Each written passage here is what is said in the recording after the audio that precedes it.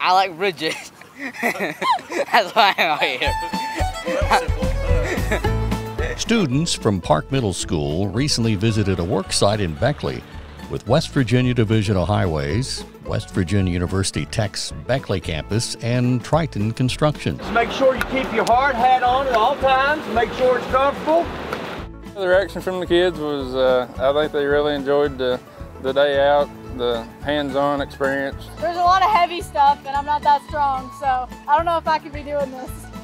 Same thing, heavy stuff. You could do it. No. Yeah, you lifted up that big old cinder block. Wow. That's a big boy. You can take that home with you. You just gotta carry it there. It was hurting my fingers.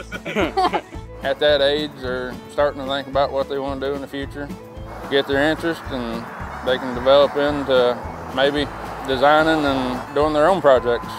Everybody here was really nice, and we get to keep our gear and a cone. Yeah. And I love this. Cone. Oh no, I dropped cone. Well, I get to keep the hat though, so. West Virginia Division of Highways encourages students interested in bridge design to join us for the West Virginia Bridge Design and Build Contest.